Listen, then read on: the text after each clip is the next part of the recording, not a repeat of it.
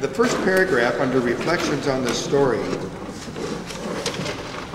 got me to think about Hawaii and how Hawaii happened because people took a risk to get here. Yeah? From wherever they came, Tahiti, South Pacific Islands, way long ago, the original inhabitants.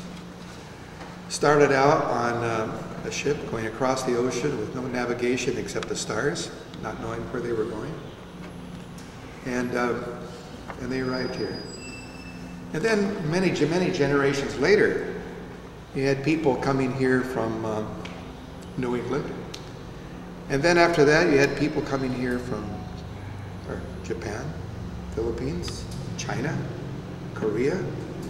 And every one of those families that came here that first time, they were launching off into the unknown, taking a risk. So it brought to mind some questions. And maybe it's a way for us to get started tonight. Think of a time in your life when you took a risk and you moved to an unfamiliar place or situation.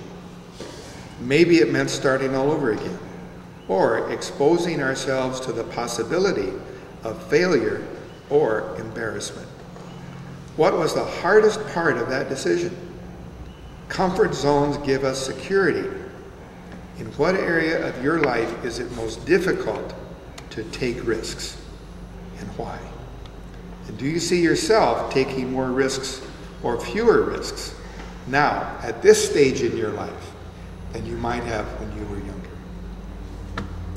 Those are just some discussion questions that I think are good ones to kick off the night with.